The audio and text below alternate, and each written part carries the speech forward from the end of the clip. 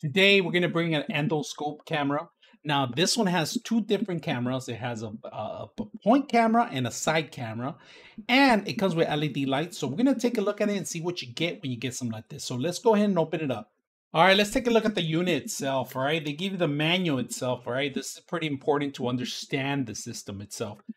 They give you the charging station, which is a micro USB. All right, just be aware it's a really short connection, maybe less than a foot long.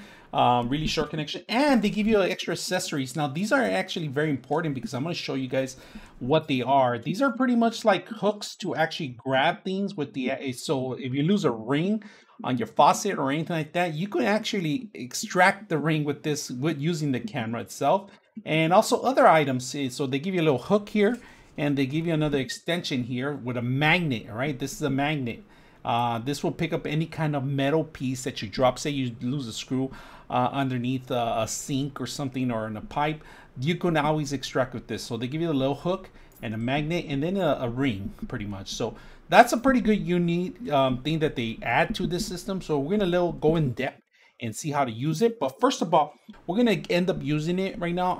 I'm currently have a car leak of water leaking on the actual radiator. I need to know exactly where, if it's coming off the radiator or if it's coming off another reservoir. So we're gonna take a look at that and also go into depth how to use this thing. So let's go ahead and review this thing first. All right, first of all, we're gonna put the micro SD card. If you guys can see it, I'm gonna put the micro SD. There's an SD card system here in the side of it.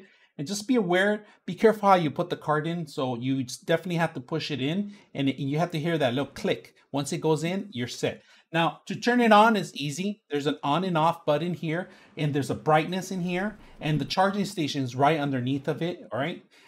There's pretty much nothing on this side. This is really rugged, and it's a little bit waterproof too. So that's another great thing about it. Now, the buttons, the functions are really simple to use. All right, let's go ahead and review the buttons. All right, first of all, on the buttons, if you guys can see, you get a menu button and also a reverse to a menu button and a return button. All right, this is the camera mode. You have the OK, you have an up arrow and then down arrow, and this is the memory to access the memory. All right, so let's turn it on. First time turning it on, we're gonna crank it up. If you can see it, it's turning on, and I'm gonna try to fit the whole thing in here and get the camera really close so you could read maybe some stuff on it. All right, so if you guys can see, there's two cameras right now. I'm actually using both cameras. Pretty simple. Two cameras, two dual cameras right now. So let me explain to you. This camera here is in the side right here, which is right here. I'm actually pointing in there, and the other one is right in the front. All right, so there's two cameras now. They are you go to different options. Of course, we're going to go back out, and in the menu bar, it's very simple here. On the menu bar, you have photos. You can access your photos. You down arrow, like I said, down arrow, and you can access your videos from here. Your resolution, you could change it. All right, this is the highest that you can go. Your language, the brightness, time setting, and then time stamp on every single video that you have. Format, this is formatting your whole system, and also you can reset back to system how you bought it. When you purchase it, you can reset everything, even the timer itself. All right, so this is very unique. Now when you want to access your stuff, like for example, I do have a video in here. We could access our video by going in here and hitting OK, the button OK. Once you hit OK, you can see the videos that you have. You could go up and down, but I only have one video at the moment because I like to film one item at a time. Now to go back, like I said, there's a return button, and it goes back. And right now, like you see, you have all the cameras. Now to start filming, you could do dual cameras if you want. It's your option if you want, but some people don't like to do the two cameras. And then let's go back to memory.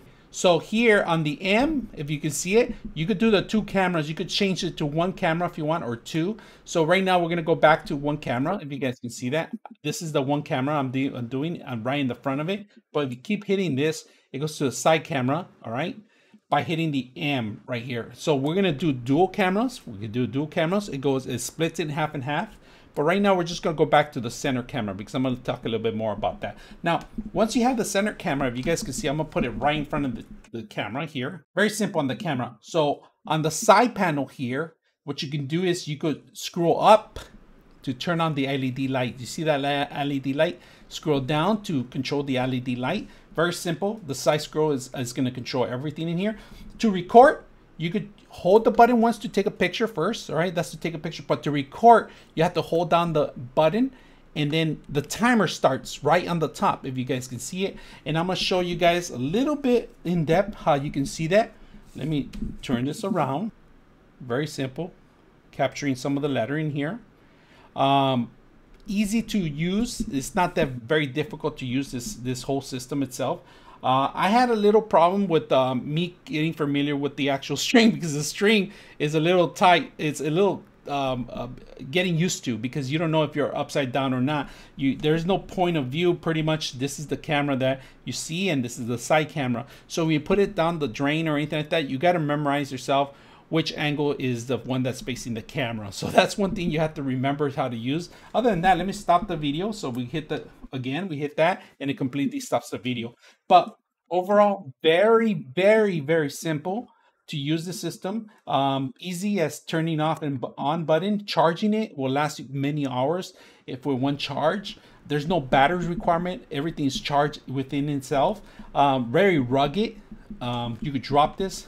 Water resistance. Is not waterproof completely, but there's water resistance for any kind of moisture, especially for those that are working in the plumbing industry. This is a perfect device to go underneath the desk, underneath the pipes, and check it out. And this, they'll give you a long cable, and easy to control. My suggestion is when you wrap it around, you can always stretch it out and have it fixed one way. You don't have to use the whole ribbon itself. You could use just half of it if it's not that much that you need to require.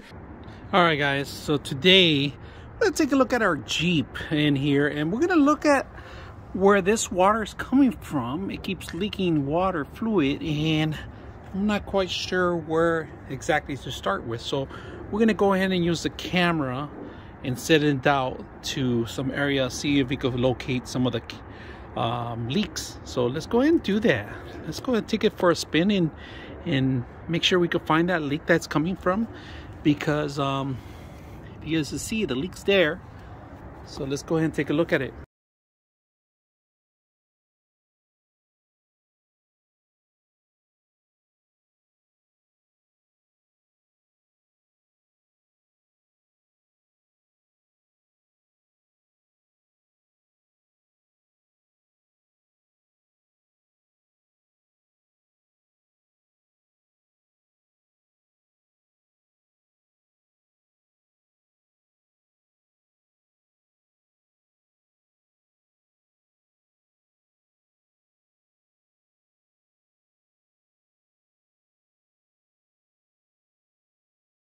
.6 of you are not subscribers in my channel.